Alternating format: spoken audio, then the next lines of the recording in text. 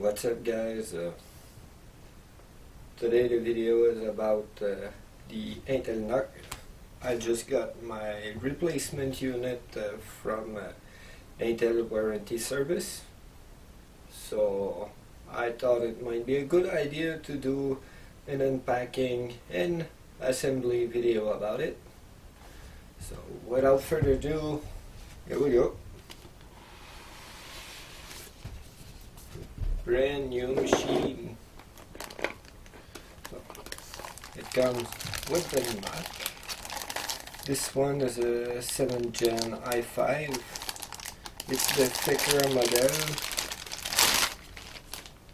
because I want to have the 2.5-inch drive bay in it. One USB 3 port, another USB 3 port, but this one is always powered. 3.5mm audio jack, ear power switch, ventilation. You have one HDMI 2.0 port, so 4K is not a problem for this machine. Your charger port, 1 gigabit Ethernet connection, 2 other USB 3 port, and a Thunderbolt 3, well, USB-C type. Can pretty much do anything with this port. And lastly, on the side, you have the micro SD reader.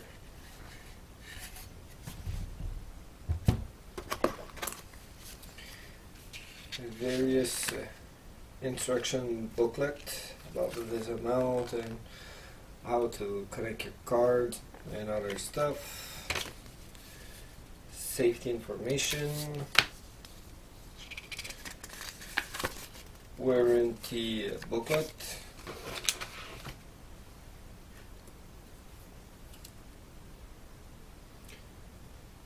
a little badge,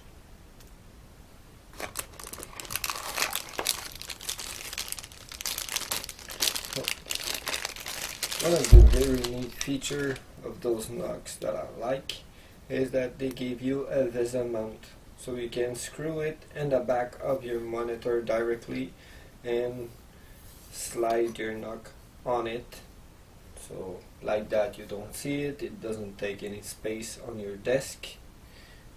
It's a really neat feature. So those are the riser and the screw for the M.2 drives.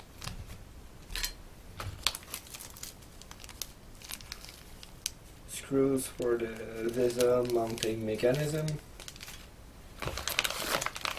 And lastly, the power supply. Just like sealed.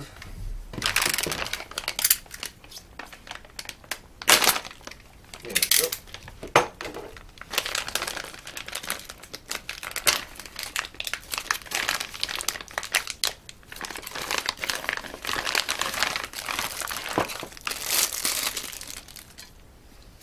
So you get the small wall adapter.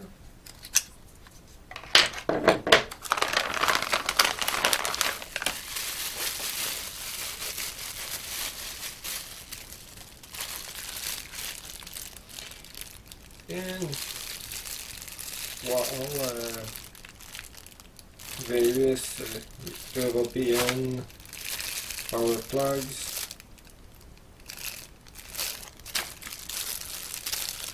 Here in Canada we use the same electrical standard than the United States. So this one is gonna do the trick for me. Simple as that. You just slide it in.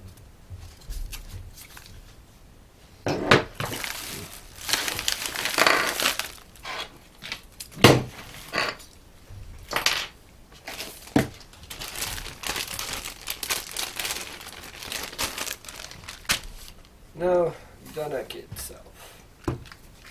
Let's open it up.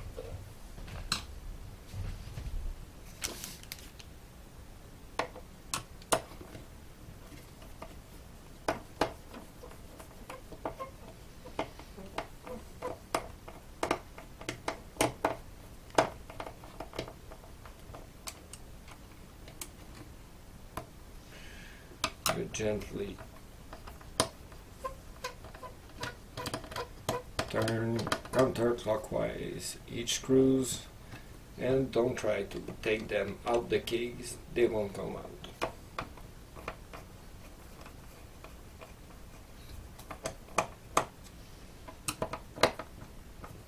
I guess that there's a washer on the other side, something like that.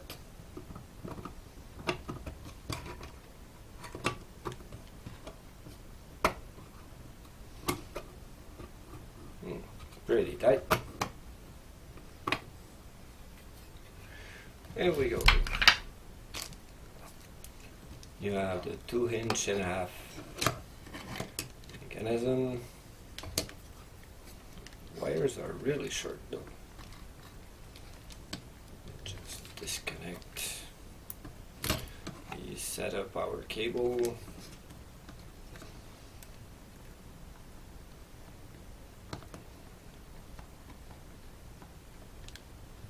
I'm so afraid to just break it. Ah, there we go. Drive cage removed.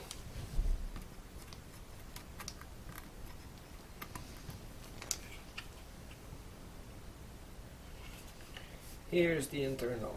So you put your two DDR4 slots here. This slot is for your M.2 SSD, either in 2242 format or 2280. Those NUC take both SSD NVMe drives and also NVMe SSD drives, because this connector have 4 PCIe lane in it. Also, the 7th gen of NUC, like this one, is compatible to Intel Optane memory module. So, without further ado,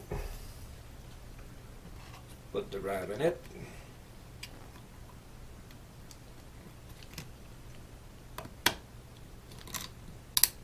Here we go.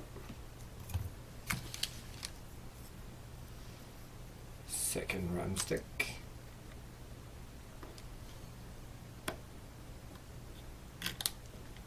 There we go.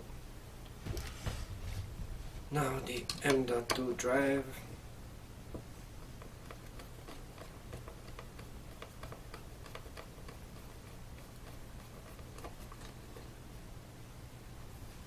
The screw is really super tiny, so pay attention to that when you're replacing it or installing to not lose the screw. It can be a pain to find inside of that case. On the first one I had, I dropped the screw in it and I had to pull the complete motherboard to get it back because it was kinda stuck in the CPU heatsink fins.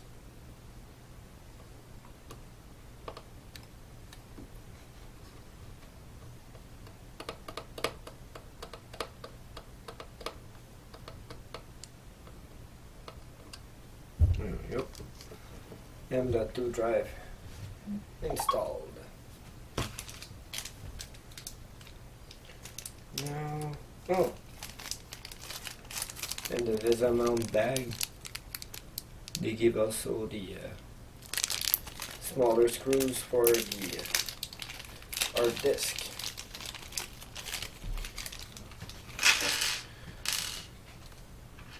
Take the 4 necessary screws to mount it on.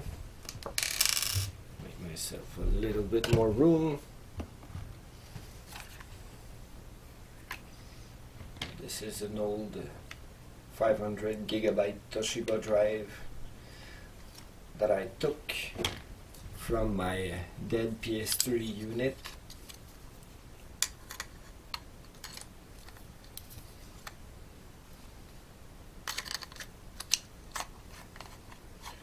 you slide your disk in until you reach the bottom of the SATA connector, and as you can see, the screw holes and threads from the hard disk are aligned. So now I just have to put the screws.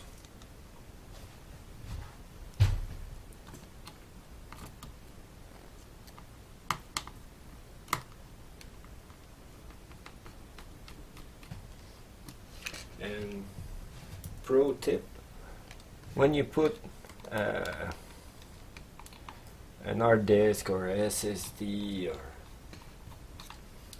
anything else that is in such a small enclosure or rack or whatever, when you slide your disk in something that tight, first of all, put the 4 screws just a little bit, and when you put in the 4th screw,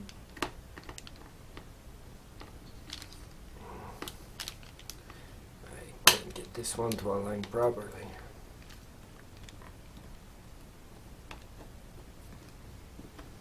I'm gonna need a bigger screwdriver.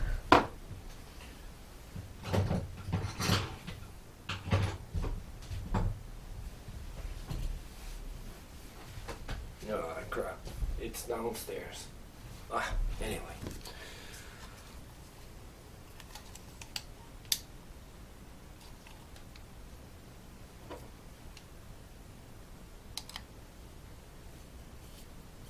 Got it.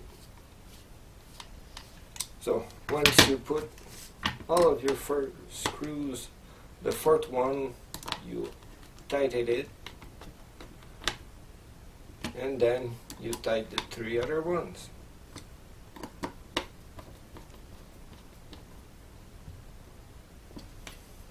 There you go. Now the SSD drive is mounted, and this rubber piece, well, it's a thermal transfer pad. It's to keep the M.2 memory chip cool as possible, because it's touching it when it's in place. Okay, I'm gonna connect back the SATA data cable, then the SATA power cable. Oh my god, they are so tiny. I'm super afraid to crack them. Oh, wait a second. Look at this. It's already cracked. My god.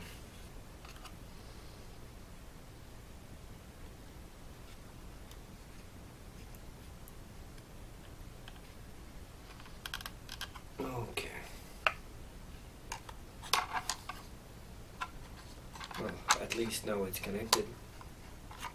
I'm gonna have to be super careful with this connector, because there's no way I'm gonna be able to exchange it again.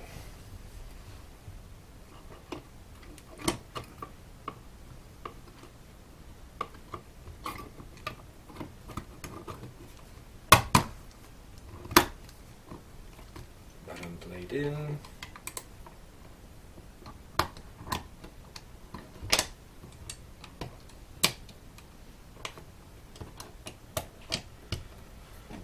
Screws all the way in.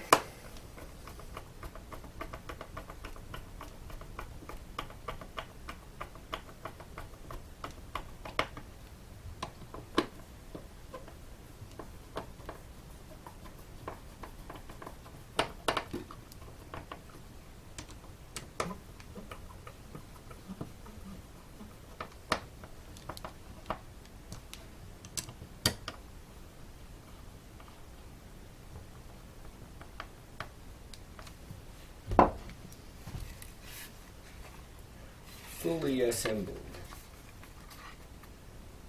Now the only thing to do is to update the BIOS. Be sure that you're on the latest version. Then install Windows and use it. Those little bugs are pretty damn capable. And you can even turn them into Hackintosh. And that's what I'm gonna do with this one. I'm gonna install OS X in it and use it as Adobe Premiere editing machine. Well, this video has already been enough long, so thanks for watching, guys. Hit like if you liked it, hit dislike if you dislike, and thanks for watching. Please subscribe and see you in the next video. Goodbye.